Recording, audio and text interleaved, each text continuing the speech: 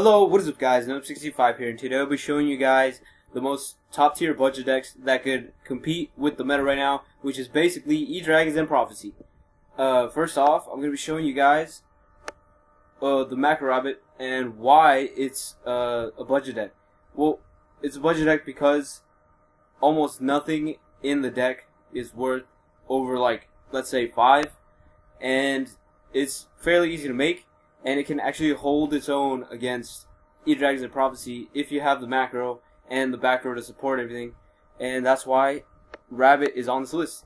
Next, I have Constellars. Constellars are not, well, they can sometimes be a little pricey, but right now I've seen them be really cheap along with Evil Swarms, and they are really good against E-Dragons. Not so much against Prophecy, but against E-Dragons, they are really good to have, especially first turn Ophion and everything else. So, next one that I have on this list is normal Dragon Ruler.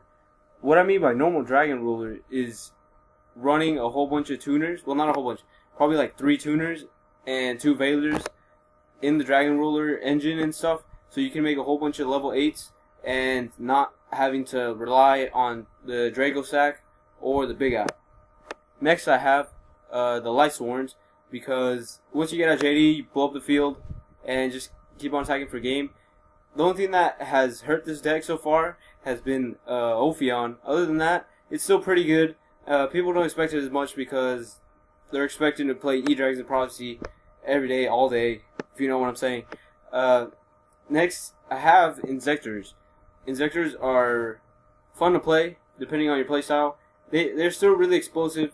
Now instead of just popping everything, they just exceed like crazy, and that's why it's on here, because it can make really easy Shockmaster. And yeah, next one I have, it's really cheap to make. It's Battling Boxers, because everything is worth like 10 cents or less, and the whole deck is basically like 10 to 15 bucks depending on your build. And yeah.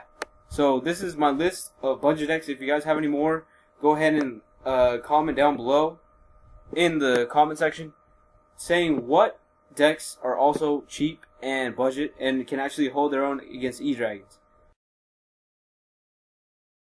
Hello, what is up guys, Nope65 here. Hope you guys enjoyed the video. Here's a link to my channel and my last video if you haven't seen it already, and remember to please rate, comment, and subscribe.